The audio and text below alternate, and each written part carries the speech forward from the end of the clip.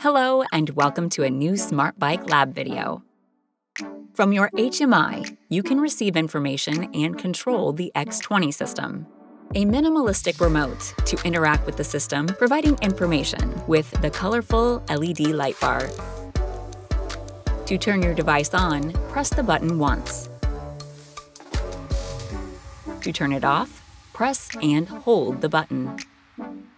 Once on, the light bar gives you two pieces of information. 1. The length of the light bar tells you the battery level. 2. The color gives you information about the system's processes at that time. When charging, the light flashes cyan, which, when complete, turns to solid green. When the system is on, the color of the LED indicates the level of assistance. With each press, you increase it by 1. When you reach the maximum level, the next press restarts the levels. The LED bar also lets you know several things according to the color.